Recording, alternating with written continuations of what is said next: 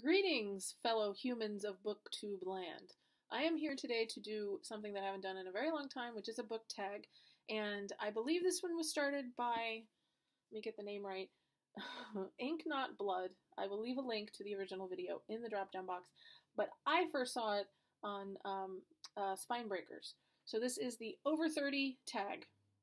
And I'm just going to get started with the first question, which is, name one of your favorite books that features a protagonist who is 30 years old or older. And for this one, I picked the book that I read not very long ago. In fact, I finished it like last week, and I absolutely loved it. And it is Kings of the Wild by Nicholas Eames. I feel like I've been talking about this book a lot, but it's fantastic. It is a book about a group of mercenaries who decide to get the band back together to rescue one of the members' daughters. And all of them are very old and decrepit and falling apart. And yeah, it's a fantastically funny, very touching, well-written, wonderful book that I recommend to all sci-fi and fantasy lovers, as well as just somebody who likes really well-written, character-driven books. Question number 2. Name a book that represents who you were when you were younger. This was a little difficult for me to come up with something, but I decided to pick Valerie from the Skullduggery Pleasant books. I have sort of a love-hate relationship with her character in this series. I love this series. It's one of my favorites, but she's kind of an ornery little brat in the early books especially, and then she sort of turns into an ornery little teenager later on when she becomes Valkyrie. But looking back on it now, I realize probably part of the reason why I didn't like her very much in the early books was because I was like her quite a bit when I was growing up. I was a loner. I kind of was old beyond my years. Didn't really want to put up with the bullshit of people, of kids my own age. So looking back, I do see a lot of myself in her. So question number 3. Name a book that represents where you are in your life now. This one is kind of weird, but I'm going to go with it. And I chose the Armand Gamache series by Louise Penny. I love this series. I'm a recent convert to this series, actually.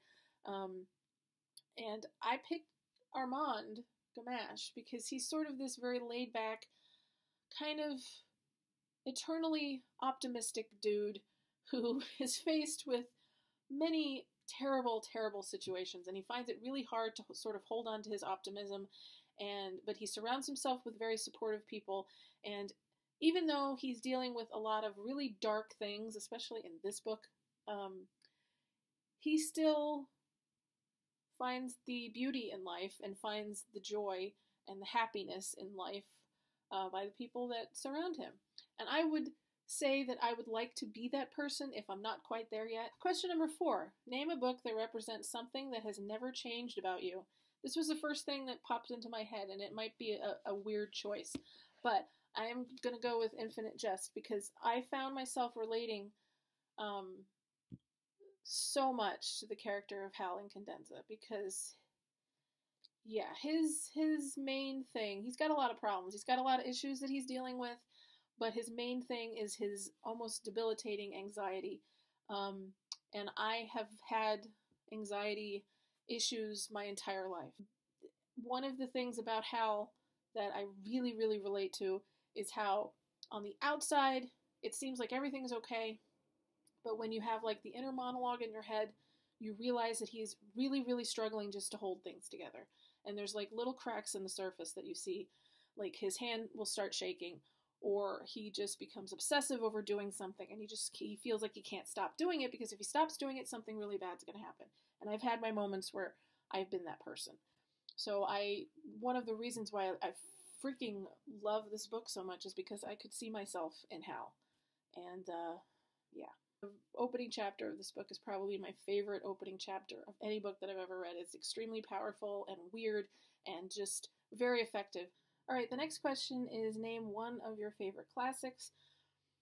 I haven't really read any classics in a long time, so I don't know if this book is technically considered a classic, but it was the one that came to mind, and it is We Have Always Lived in the Castle by Shirley Jackson. I love this book. I read it a couple years ago for the first time, and it's weird, and her characters, as always, are kind of quirky and strange, but that's part of the reason why I loved it. It's this tiny little book, and I love this edition.